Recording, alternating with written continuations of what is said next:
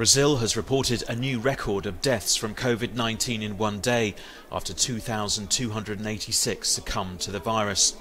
The grim news coincided with the government approving the use of the AstraZeneca vaccine. It's already secured contracts for 200 million vaccine doses, half made by AstraZeneca and half by Chinese pharmaceutical company Sinovac.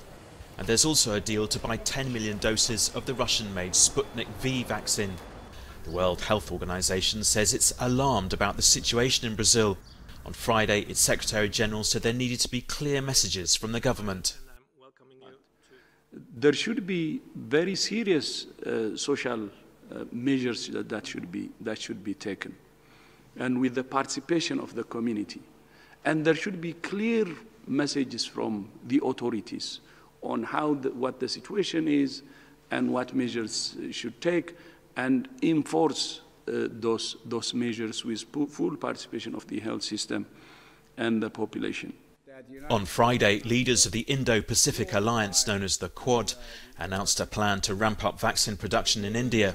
The push was announced after leaders from Australia, India, Japan and the US met online. President Joe Biden's administration is putting greater emphasis on the Indo-Pacific region as it tries to compete with China's economic power.